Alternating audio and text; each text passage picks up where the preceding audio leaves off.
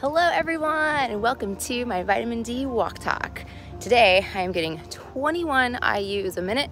It's a little bit overcast. I think it's about like 75-60% overcast. I'm not sure, so I'm not getting a full IUs today, but I'm getting some.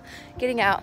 It's about 20 degrees cooler today, or 10 degrees cooler than it was last week when I went out. So it's like 83 or so right now. It's really nice. It feels great outside. But yeah, I wanted to come on today and talk about something that I am dealing with personally, and I've dealt with a lot in my life, and I think I can help other people with this. So if you or anyone you know suffers from chronic pain or any arthritis or just pain in your joints and pain in your body, this might help you a lot. So I have 3 big tips to help. I think I've got turmeric on my hands. I've got 3 big tips to help you end your chronic pain. So tip number 1, food, nutrition, huge. I'm always going to talk about food and nutrition, but you need to make sure that you are eating very alkaline ash foods. So you want to eat lots of fruits and vegetables, a lot of raw foods. You want to stay away from acidic foods. So acidic foods are going to be gluten, they're going to be dairy, they're going to be meats, they're going to be all the processed food, all the sugars, all the baked goods, all the breads and all the candies, all that kind of stuff. Those foods are acid ash forming foods in your body. So they're going to create this acid environment in your body.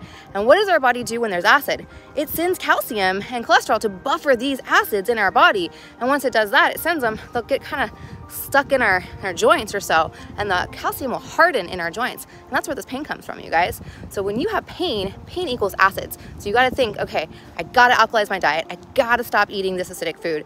So for me, I actually got joint pain last week, and it was triggered from eating some gluten. So it was the day after that, I just had extreme pain in my joints. And I'm like, why am I having pain?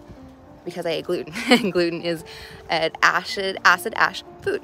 So number 1 thing, if you have a lot of chronic pain, you definitely need to take a look at your diet, and you need to be eating a lot more fruits and vegetables.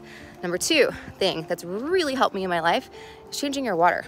So I don't drink a regular H2O anymore. I don't drink that at all. I drink an H2O2. It's a negative ion water that is super antioxidant. It's just like drinking like 5 gallons of blueberries in just a little cup of water. It's insane. And I have a little water meter that I test a lot of different waters.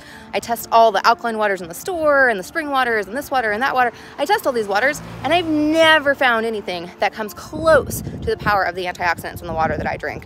So number 2 would be change your water to a super antioxidant water. It has taken my neck pain away from when I broke my neck.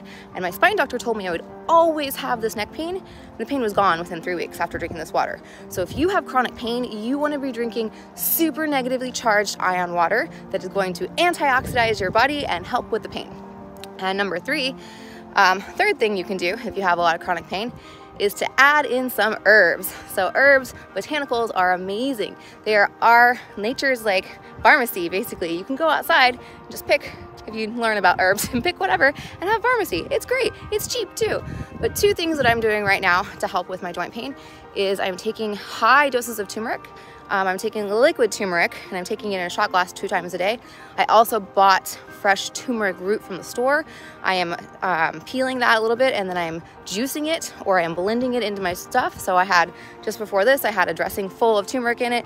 I add turmeric juice to orange juice, which tastes really good. So just doubling up and just getting high doses of turmeric in my body really helps. Like really helps. It doesn't help right away, so it's not like an Advil. It's not gonna just take your pain away instantly, but over a couple days, if you're taking these high doses, you start to feel it. Like I'm feeling significantly better in my wrist. I'm no longer having sharp shooting pain. I can still kind of feel that there's something not right with my wrist, and something's not, like, feels a little weird, but all in all, it is so much better, like so much better. So turmeric and boswellia. So boswellia, it's a Indian frankincense. It tastes, well, I think because I use the alcohol version, it tastes like gasoline. It doesn't taste very good. But I mix boswellia and I mix turmeric together. I put them in a little shot glass with water, and I down the shot, and that is my herbs for morning and night before I go to bed. But those 2 together are powerful antioxidants. Boswellia is actually used for arthritis and like pain and all that kind of stuff. So it is super powerful combined with turmeric. I love them. So my 3 big tips to end your chronic pain forever is change your diet, change your water, and add in anti-inflammatory herbs. Hope that helps you guys.